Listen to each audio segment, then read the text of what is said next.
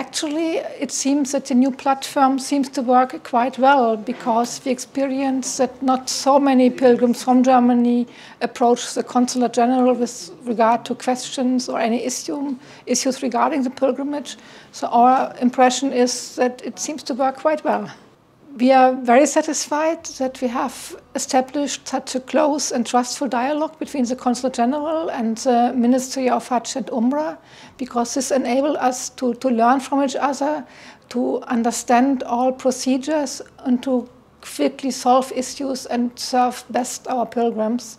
And we are very grateful for this.